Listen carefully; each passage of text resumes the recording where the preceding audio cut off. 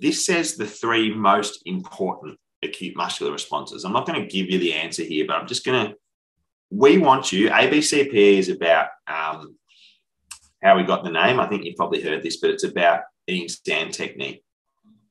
A standing for annotation. You should be writing all over your sacks all the time. But if this was my sack paper, this is really key. She's doing a 50-meter freestyle. So this tells us the duration of the event. Hopefully you're able to identify what is the major contributing energy system.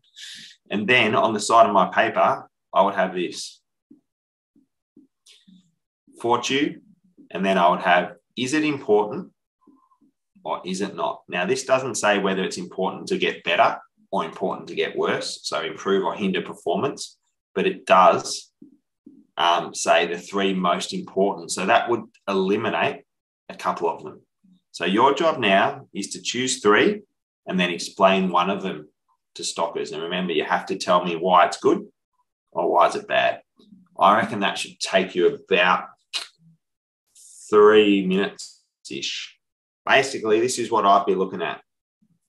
These are the 6 acute muscular responses that we want you to know. But are all these 6 always relevant? Well, the answer is no. And in this case, if you went fuels, absolutely. This is a 23-second event, which means we're going to be ATPPC and anaerobic glycolysis system as the major contributors. Now, Kate Campbell would have depleted most of her PCs. That would affect her speed because you then have to use more of an anaerobic glycolysis system, which has a slower rate.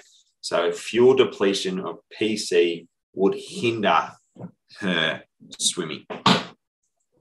Now, would increased oxygen consumption happen? Yeah, it would. But is that one of the 3 most important?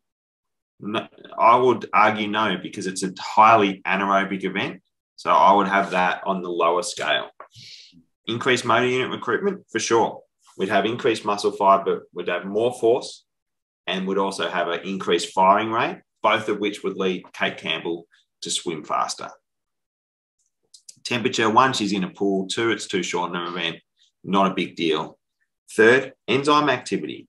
Absolutely. And you'd have to link an increase in the enzyme activity leading to an increased rate of ATP resynthesis. Waste products, I would have accepted that for sure. We're using our anaerobic glycolysis system. So particularly towards the end of that event, Kate's going to be affected by hydrogen ion accumulation or increased hydrogen ion in the muscles. That's going to inhibit muscular contraction. That's going to slow her down. So for me, the 4 most important ones out of those 6 are listed there. Oxygen and temperature, not as important.